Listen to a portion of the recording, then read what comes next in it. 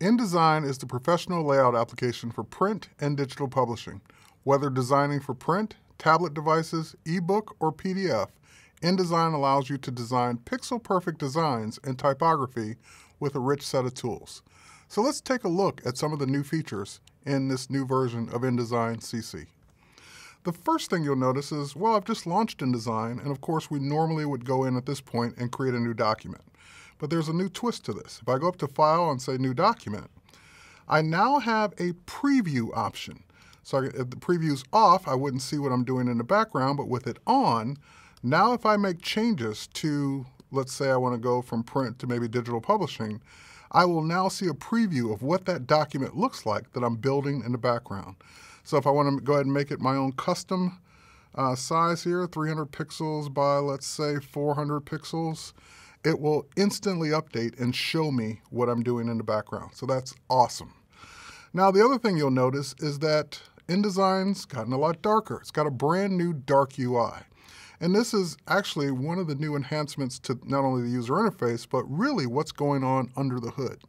InDesign has been completely rewritten in this version to be not only 64-bit enabled on both Mac and Windows, but also high DPI, or what is commonly referred to as Retina display support.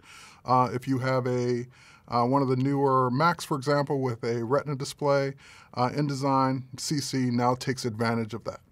So let's go in. I'm going to go ahead and close this blank document, and we're going to go ahead and open up one of my recents here.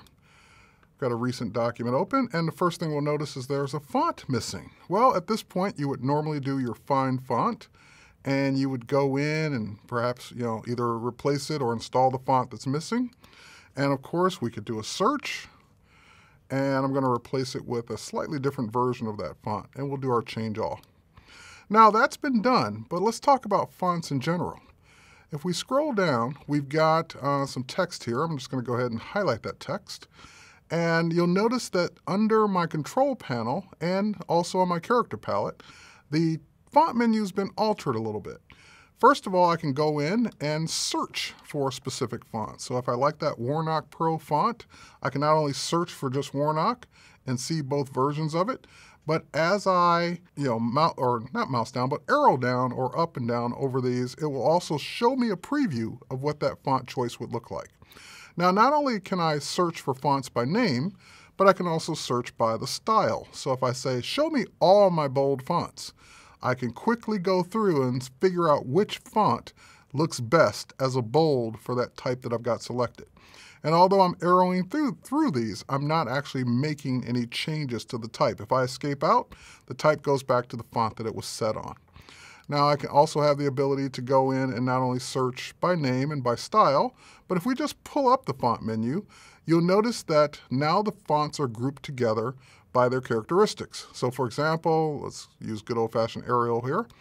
We can twirl Arial down and see that we have Arial Regular, Italic, Bold, and Bold Italic. And once again, just using the arrow keys on my keyboard, going up and down, I can see what that font would look like.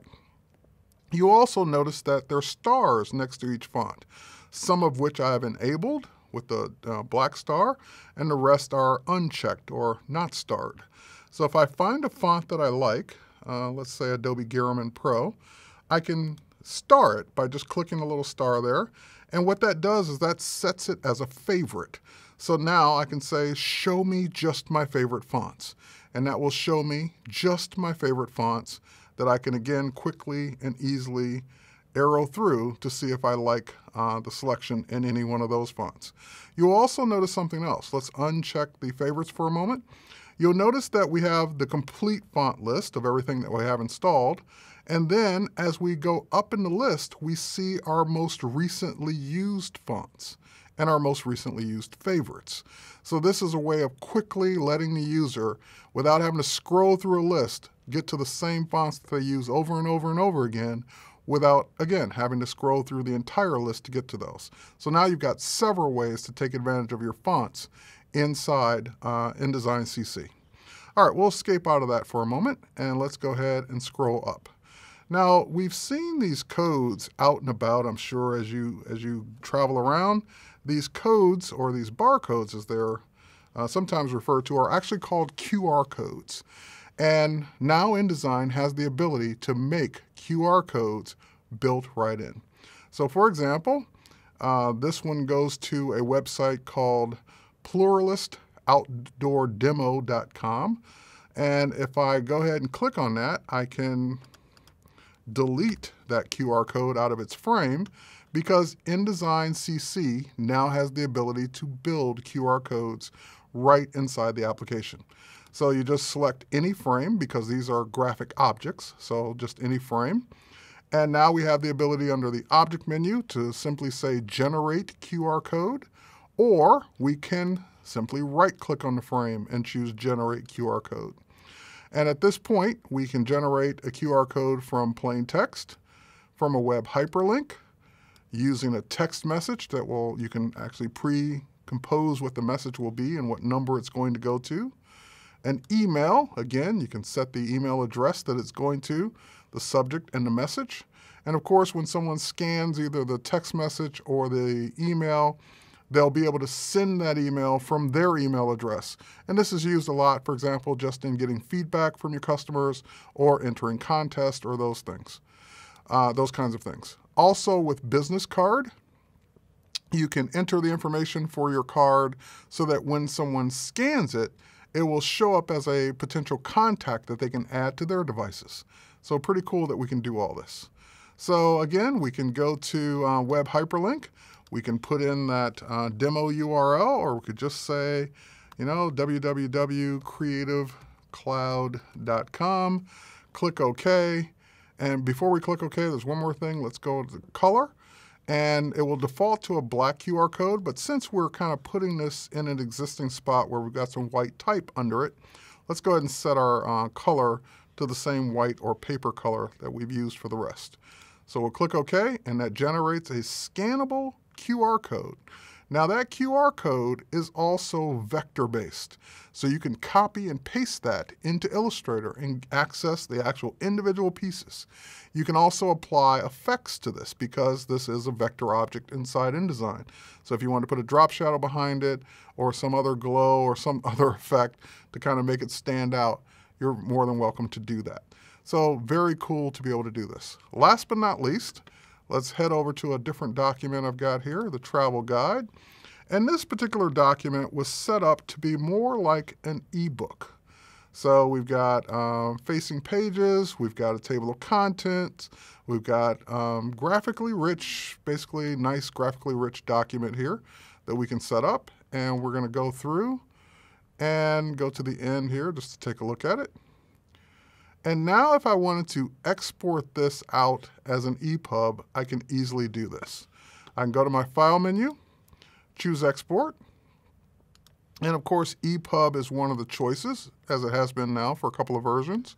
But what's new in InDesign CC is that this particular EPUB that I export out will take better advantage of the InDesign table of contents that was built into it, and more importantly, better support for the built-in InDesign index.